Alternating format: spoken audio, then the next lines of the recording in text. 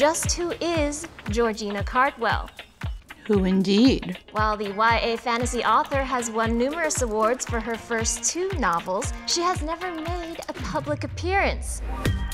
Breaking news, Georgina Cardwell has announced on social media that she is 2 weeks away from completing her 3rd novel. Mom, can you maybe buy me an extra month or 2? I mean, isn't that what agents are for? Darling, you signed a contract. I suggest you go upstairs and start packing because I booked us on a 10-day writing retreat.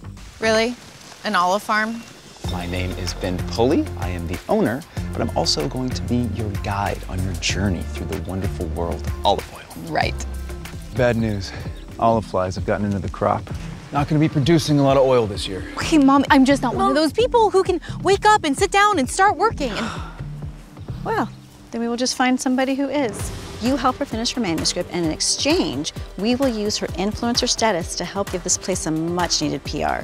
To figure out a solution, I first have to diagnose the problem, and that means seeing your work environment. Blanket fort. Well, no, it's actually more like a blanket mausoleum. The blindfold lets you block out external stimuli and access your subconscious. You are Georgina Cardwell. I am just Mel, the girl who apparently can't write anymore.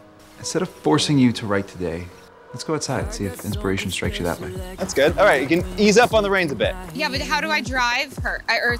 Steer? We just need to keep the words flowing. Make sure your mind is in the optimal creative state. You might be the last person in the world I would have thought could dance. That would make 2 of us. We're being spontaneous. She knew she wasn't making the journey alone. You, Mel, you're amazing.